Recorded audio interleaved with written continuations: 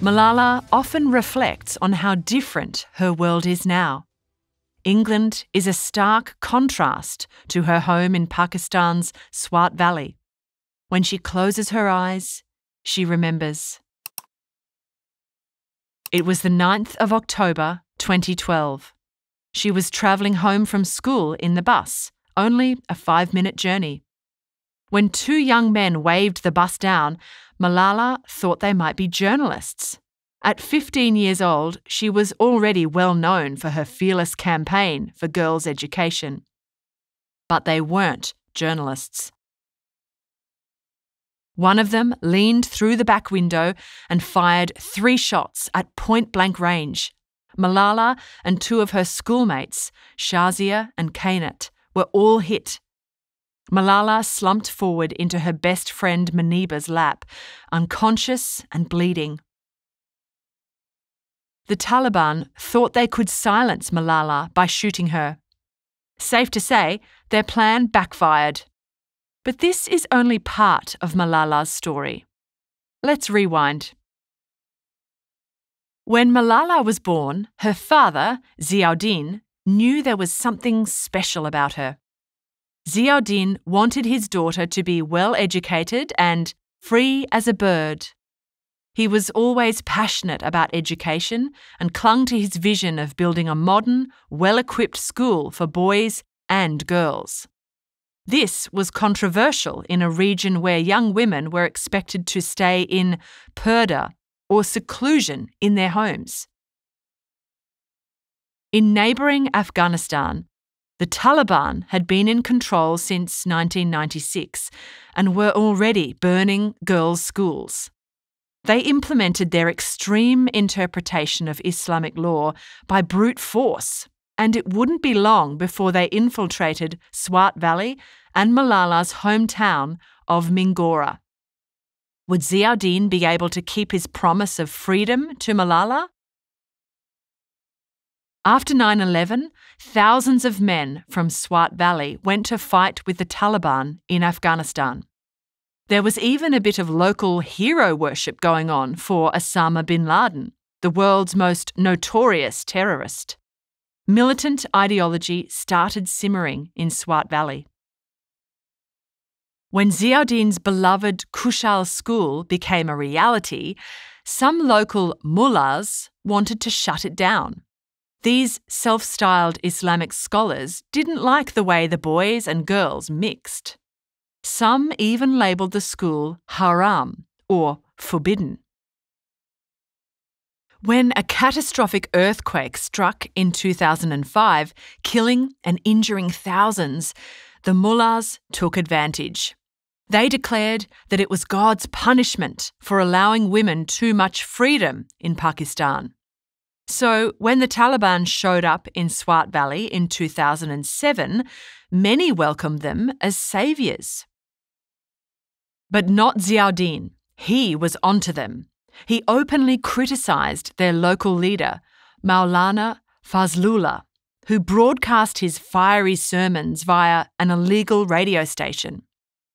Ziauddin warned people that Fazlullah was just a high school dropout whose real name wasn't even Fazlullah.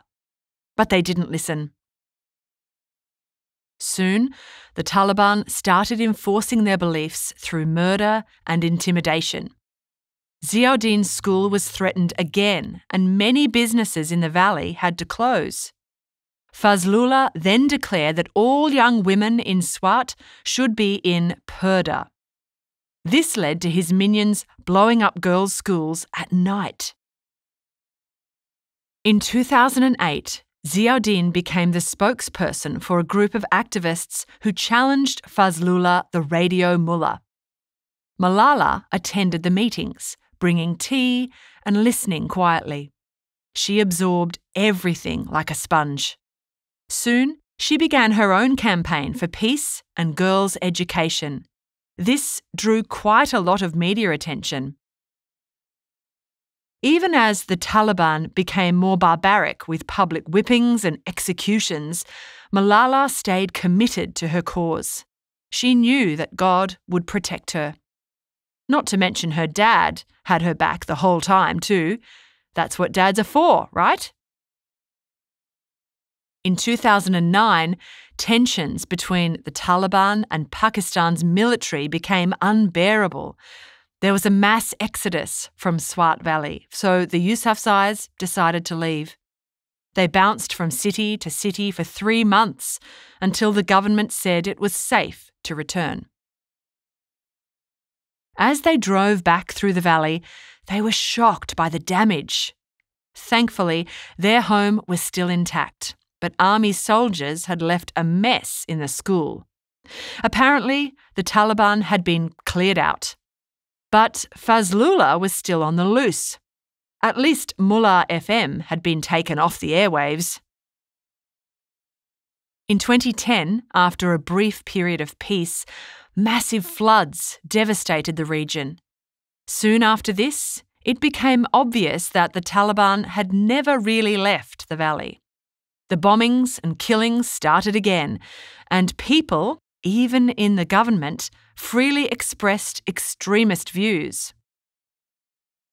Throughout it all, Malala and Ziauddin continued their campaign for peace and education. When Ziauddin received a death threat from Fazlullah's henchmen, he laid low for a few weeks, but then it was back to business. In 2011, there was big news.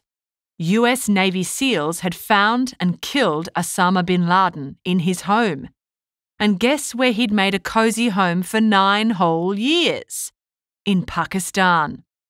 This was humiliating for Pakistan's government. It made it look as though Pakistan was a safe haven for terrorists. Meanwhile, Malala continued to speak regularly and receive prestigious awards. She even had a school named after her. But it was real change she wanted, not more medals and trophies in her cabinet. In 2012, the Taliban made a direct threat against Malala's life. This made Malala more cautious, but she still didn't abandon her campaign or her studies. In fact, exam revision was on her mind when she was shot on that awful day in October. She doesn't even remember hearing the shots or feeling the bullet enter her body. News of the attack spread quickly, and Ziauddin was soon by his daughter's side in the hospital. The bullet had passed through her forehead without touching her brain. She was alive. The other girls, Shazia and Kainat, had also been injured but not critically. Malala was airlifted to a military hospital where she was operated on and put in an induced coma. Her brain had started to swell, and she was still in danger of losing her life. Meanwhile, the Taliban claimed responsibility for the attack by order of Fazlullah, that villain. When Malala's condition started to deteriorate, 2 British doctors stepped in. They transferred her to another hospital where she received better intensive care. Finally, Malala stabilised. Phew. Malala's family stayed in a guarded military hostel nearby. When Ziauddin opened the newspaper, he was struck by the international outcry over the shooting. Even President Obama had chimed in. It soon became obvious that if Malala was going to recover properly, she would need treatment overseas. General Kayani was calling the shots, so he decided that Malala would be transferred to the Queen Elizabeth Hospital in Birmingham, England. 5 days after the shooting, Malala woke up. But she had no idea where she was, what had happened to her, or where her family were. Her vision was very blurry, and she couldn't speak because of a tube in her neck. Malala was soon told where she was and given a pen and paper to communicate with. One of the doctors called Malala's family so she could hear their voices. They were still in Pakistan, and it would be almost 2 weeks before they were reunited. When Malala saw herself in a mirror, she was shocked and asked, "Who did this to me?" It was at this point that Malala's doctor told her some details about the shooting. She didn't hold any bad feelings towards her attacker. She just wanted to go home. Soon, well-wishers started flooding into the hospital, even from Beyoncé and Angelina Jolie. This sent the media into a frenzy and made Malala's campaign go viral. When Malala was finally reunited with her family, there wasn't a dry eye in the house. Her parents tried to hide it, but they were obviously worried about her face. It would take another surgery and 3 more months before Malala got movement back in the left side of her face. When Pakistan's president, Asif Zardari, came to visit Malala, some important announcements were made. Not only would his government pay for her treatment, but they would also rent a home for the family and give Ziauddin a secure diplomatic job in Birmingham. This meant they could all stay in the UK. Hooray! In January 2013, almost 3 months after the attack, Malala was finally discharged from the hospital. Freedom at last! Although it was generally safer and more orderly, life in the UK would take some getting used to. When Malala started school in April, she was relieved to not feel fear, but she sorely missed her old school friends, especially Moniba. Malala missed her valley. As soon as she was well enough, Malala continued her campaign for peace and education.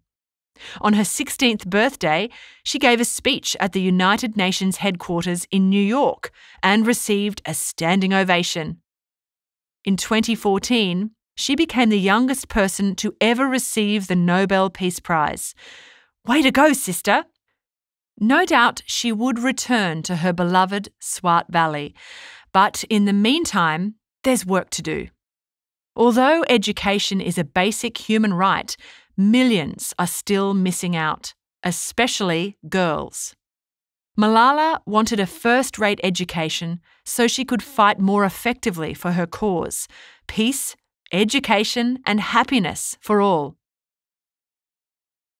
Will you support Malala's cause? If you've watched this far, you probably already have. What else could you do to promote peace, education, and happiness? Let's think about it over chapatis and tea.